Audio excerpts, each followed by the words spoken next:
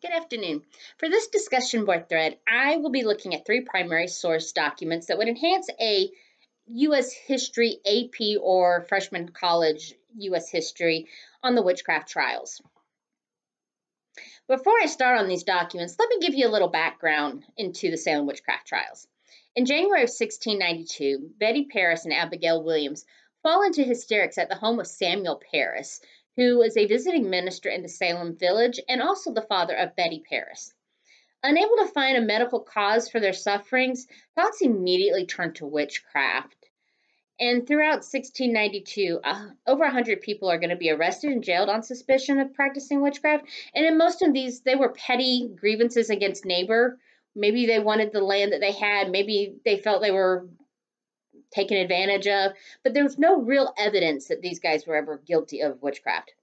In the end, 20 innocent lives are taken, 19 were hung, while Giles Corey was actually pressed to death. So what evidence were they able to use to determine whether indeed witchcraft had been practiced? Is there any primary source material that would enhance a history lesson on the Salem Witchcraft Trials that isn't already known? A cursory search through the Shaw Evans Shoemaker database produced a couple of sermons from which we can better understand the evidence judges had during the trials to consider.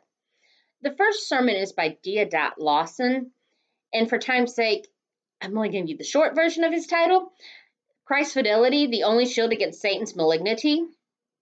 It was preached on March 24, 1692, during which the trials were ongoing.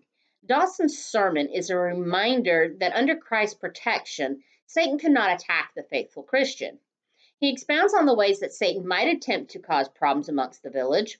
And in many ways, this sermon is actually a reminder that if the village turned back from their ways and turned back to God, then he was going to deliver them from that evil.